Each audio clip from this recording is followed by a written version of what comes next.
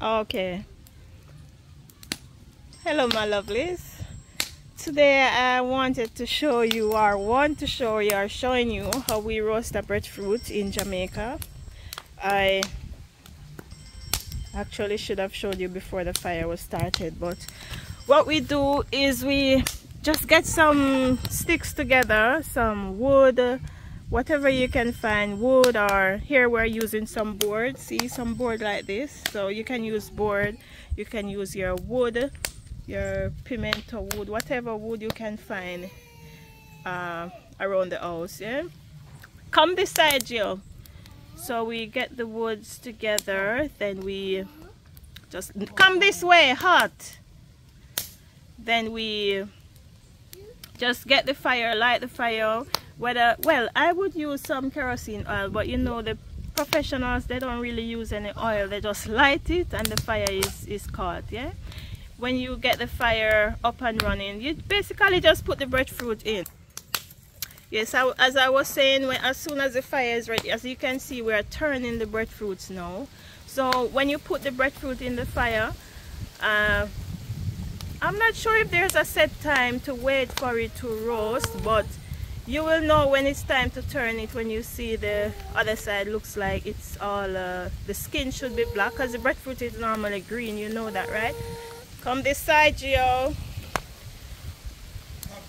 So when one side is roasted, we just flip it around, whether you use 2 sticks to flip it around. As you can see, machete was being used a while ago to flip it around, and we just wait until it is roasted. Just simple as that. Then I'll show you when it is out the fire, and I'll show you when we peel the breadfruit what it looks like, what the roasted breadfruit looks like. Okay guys, the breadfruit are finished roasting.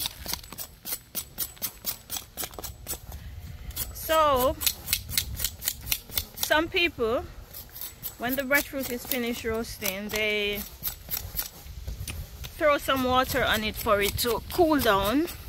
Then you hold it in your hand like this and peel it. Yeah, some persons scrape it like this, especially if you're gonna take it overseas. That's how the roast breadfruit is done. It is scraped like that to take overseas. Yeah, so right now we're scraping it. This is not for overseas, we're gonna eat this now today.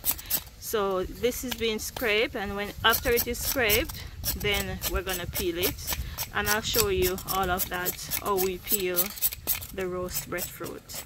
Okay,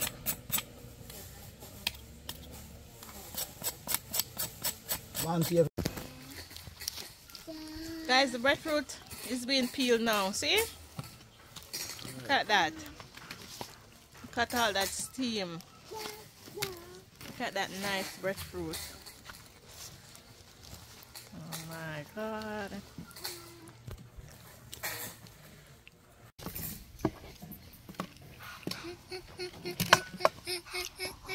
That is how we cut up the breadfruit, guys.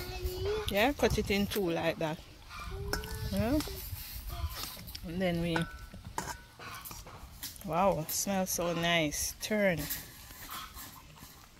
So we cut it in half, and then cut the half in half again. Then we cut this thing in the middle out and slice it up. Yeah, but I'll show you all of that. Okay, see, we cut the middle out just like that, guys. See, so the breadfruit is ready to be sliced and eaten with whatever meat, fish, vegetable you're gonna eat it with. So I must say thank you, my lovelies, for watching yet another one of my videos.